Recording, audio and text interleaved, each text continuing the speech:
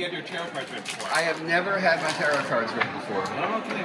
Because I can say whatever I want. Anything, and I'll be like, ooh, that's cool. But what makes this a cat tarot card reading? So this is the deck created by Megan Lincott. It's the Cat Tarot. It's really adorable, but it can also be used for readings, which I've been doing all weekend. One more shuffle. We have the Ace of Pentacles. Talks about new beginnings. The Two of Wands, the beginning of potential, things really opening up for them. And then we have the Sun, where we've made it over the garden wall and we've been able to experience all the wonderful things the sun has to offer. Light, warmth, life, and all the sunflowers here aren't looking at the sun, they're looking at you.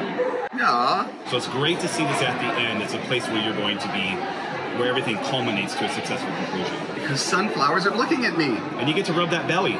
It does awaken the mojo.